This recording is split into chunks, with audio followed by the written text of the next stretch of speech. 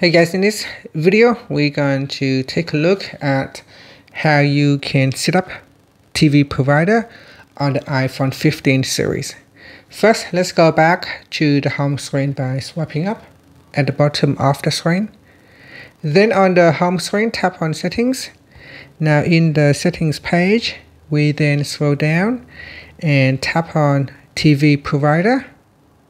From the list here, select a country of origin. So for example, let's select United States, and in the list here select which provider that you use. So for example, Hulu, and then now it's loading up. You need to sign to your service account, so put in your service account and then password, and then tap on the return button or the sign in button. If you put in the correct username and password, you should be able to sign to your TV provider. And from there, you can follow the on-screen instruction from each of the provider to complete your setup. And that's it. Thank you for watching this video. Please like and subscribe to my channel for more videos.